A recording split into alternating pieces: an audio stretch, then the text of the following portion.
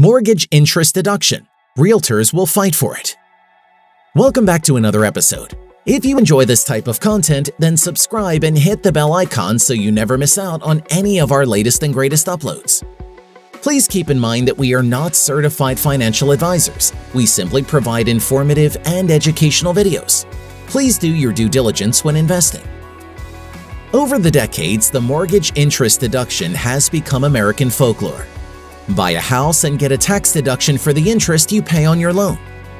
But now, amid tightening budget belts and questions about economic class fairness, that American as apple pie notion is being debated. Taxpayers who itemize their deductions and are homeowners can deduct the interest paid on their mortgage up to $1 million, plus up to $100,000 of home equity loans, a type of loan in which the borrower uses the equity in their home as collateral. And homeowners can do the same on a second home.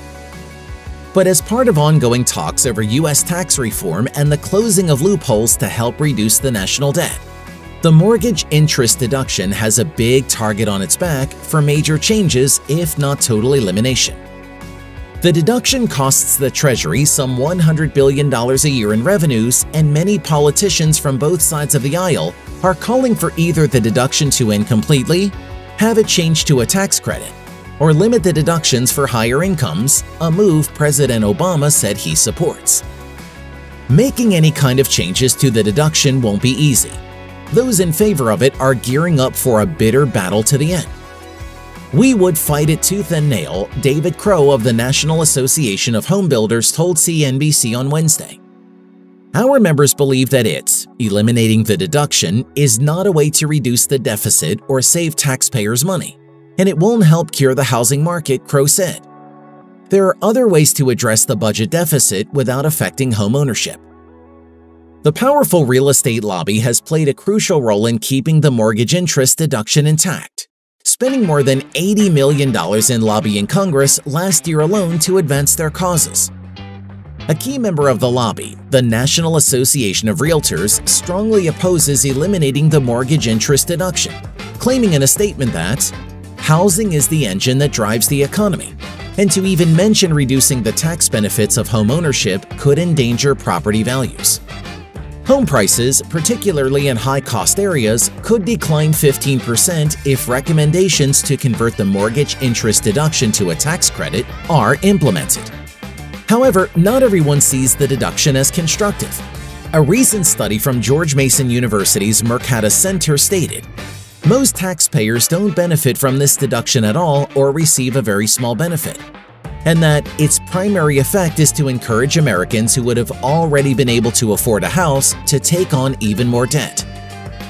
With the mortgage interest deduction, households realized tax savings of $83 billion in 2010, according to figures from the Reason Foundation. But only about 30% of taxpayers actually use the mortgage interest deduction each year, and the majority of those savings were taken by high earners. As currently structured in the tax code, those at the top income brackets, more than $400,000 in income, get nearly 39.6% of their mortgage interest payments lowered from their tax bill, while those with lower incomes who itemize get 25% or less lowered from their mortgage interest. We should not be subsidizing upper income levels and people who can afford second homes with this deduction, said Ian Shane, a lawyer and tax expert at Golenbach, Eisman, Asser, Bell & Pesco. "If we really want to help the housing market, we should be helping renters who can't afford to buy a home," Shane said. "Other countries don't have the deduction and they seem to be doing okay in housing." How others did it. Proponents of killing the mortgage interest deduction often point to Canada and Great Britain as examples of how it could work. Canadian federal income tax does not allow a deduction from taxable income for interest on loans secured by the taxpayer's personal residence. Homeownership in Canada rose to a high of more than 69% in 2012. Great Britain phased out the deduction starting in the 1980s and ended it completely in 2000.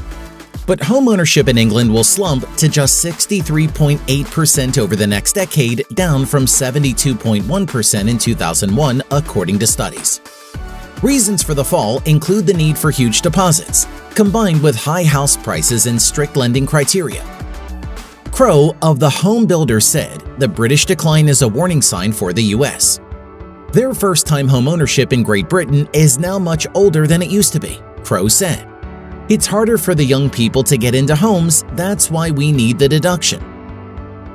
As for the politics, two House Democrats recently proposed legislation that would turn the home mortgage interest deduction into a tax credit, a change they say would help more lower-income people receive a homeownership tax benefit. Besides ending the deduction, the bill would eliminate current tax benefits for people with mortgages over $500,000.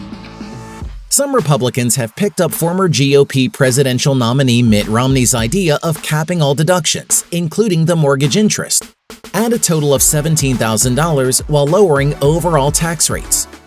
House Speaker John Boehner, R. Ohio, has said he is willing to limit all tax deductions to help raise revenues, but he hasn't said anything specific yet on the mortgage interest deduction. President Obama has proposed ending the deduction for people above the 28% income tax bracket. There's even some movement at the local level as Governor Sam Brownback, R. Kansas, earlier this year called for eliminating the mortgage interest deduction for state taxpayers. But a recent survey found 63% of Kansans opposed to the idea as part of a bigger plan to cut spending. That type of reaction just shows how difficult it is to get anything done, said Shane. I think they could phase out the mortgage interest deduction so that it doesn't hurt, Shane said. I don't think it would slow down housing, but I don't think it will be easy. It's so ingrained in the US that people expect it. And with that, we've reached the end of this video all about mortgage interest deduction and that realtors will fight for it. Thank you for watching. Don't forget to leave a like if you found this video helpful and interesting. See you again soon in the next one.